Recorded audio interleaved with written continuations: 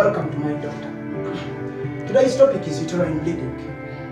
Uterine bleeding is a very common problem to women. Normally, we have blood oozing out of their private parts. This is a very common concern to so many women. When you see this, you ask yourself, am I dying or what? It's a very common problem, but we need to know what danger is associated with the problem. In most of the cases, when you see this, be it heavy, be it lighter, it's abnormal. You're bound to losing a lot of blood, so you could develop what is called anemia. Therefore, we need to know what causes uterine bleeding so we can avoid it. Or, if it has come, how can we go about it?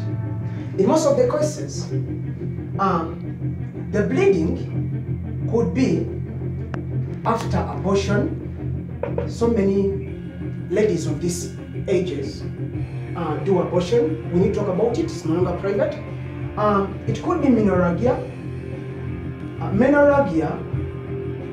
This kind of bleeding occurs just after menses, or at the end of your normal menses, you see the bleeding continuing abnormally, like it has never been before. It could also be any form of anything, as long as you're seeing bleeding occurring to you. Well, what are the likely causes of the problem? The likely causes, most of us attach it to hormonal imbalances.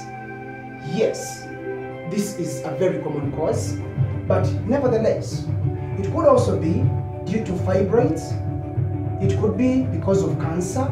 This could cause it, cancer of the uterine walls.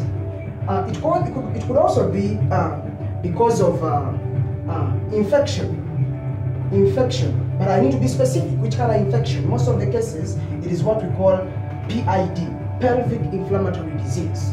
This happens especially in women. Well, we need to understand these causes so that we can avoid them. Last time, we were talking about levonorgestrel. Levonorgestrel was, now we talked about levonorgestrel as an emergency contraceptive pill that someone could swallow just after sex or after unprotected sex to prevent conception. And we said that one of the likely effects of levonorgestrel or dangers is that levonorgestrel could cause you some hormonal imbalances. Well, we know that bleeding or menses during our menstrual cycles, I'm talking about women, in most of the cases is controlled by hormones. So in most of the cases, if these hormones do not balance up very well, if they are not at the recommended levels, you could have this kind of effects. I don't want to talk about a lot about some of these that are not common to you, but we should know that they are also there they are also there, and they are likely risks to causing uterine bleeding. Though, if you see bleeding, you shouldn't think that I'm having cancer unless confirmed. You shouldn't just think that I'm having fibroids unless confirmed. At least we go line by line. This is medicine. This is pharmacy. Well, in most of the cases, we need to know if it's an infection, because most of us know infections are becoming the order of the day. PID, many people confuse it with things like candidiasis, things like urinary tract infections, but it is actually not the case. Pelvic inflammatory disease is actually a very common sexually transmitted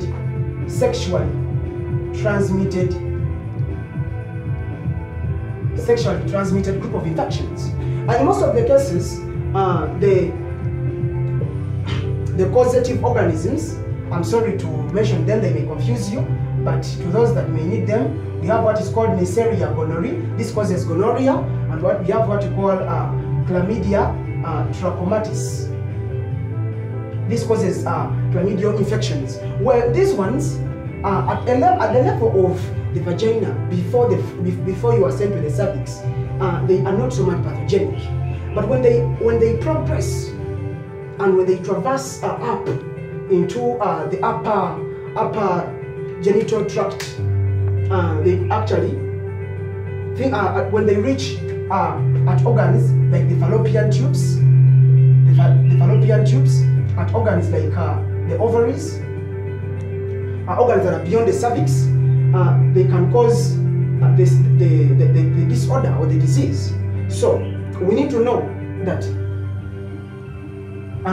this infection could also cause us uterine bleeding. How does it cause the uterine bleeding? In most of the cases, these germs cause inflammation, and we have swelling inside the cavities or inside the tracts, which inflammation can further rupture and therefore bleeding. They could also cause pain. In most of the cases, people experience pain. The pain could be during your normal days, but it could also be during sex. That is key. Well, when you see uterine bleeding, do not just think I'm having an infection. You need to know that the problem can be due to very many cases. How therefore can we prevent and afterwards treat uterine bleeding? Well, number one, last time we talked about safe days, and by now most of you should be knowing how to rely on your safe days to avoid most of this, to avoid the biggest part of hormonal imbalances, because so many cases of hormonal imbalances are caused by are so much present in people that rely on emergency contraceptives. So when you rely on your safe days, you don't have that risk factor. Then, so safe days is a very clear way. How could you avoid infection? You could avoid infection by avoiding the exposure factors. Exposure factors would be one, unprotected sex, and then it could also be proper hygiene. This one could help you, but in case sometimes you can also do prophylaxis using antibiotics. You can visit the page and visit the channel.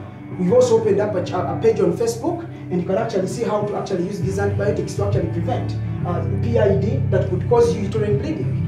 In most of the cases, how about if someone asks himself, herself, how about if I had the bleeding already and preventing it is of no importance, actually, or could be of no use to me?